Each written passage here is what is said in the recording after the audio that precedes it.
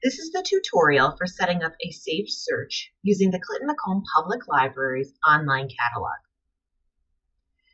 First, let's start at our home page. Let's pretend you and your family want to take a trip to Disney World. You might start here and type in the following.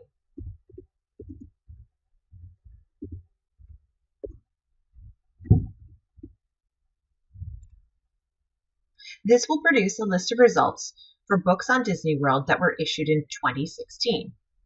But let's pretend you're not going this year. You actually want to travel to Disney World in 2017.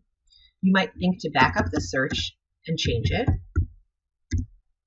Unfortunately, however, we don't have any results for 2017 just yet. You know that your public library is going to be getting results, you just don't know when. This is a perfect opportunity to set up a saved search.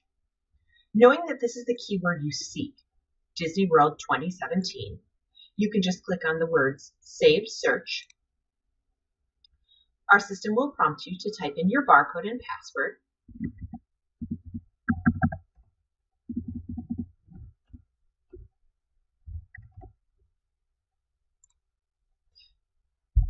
And then it allows you to save this search.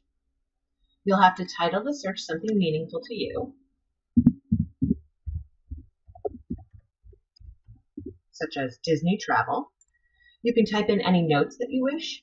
You can verify that the keywords are set up correctly to perform the search.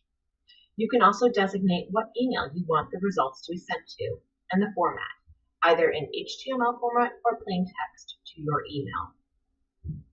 You can also deselect email if no results and change the frequency.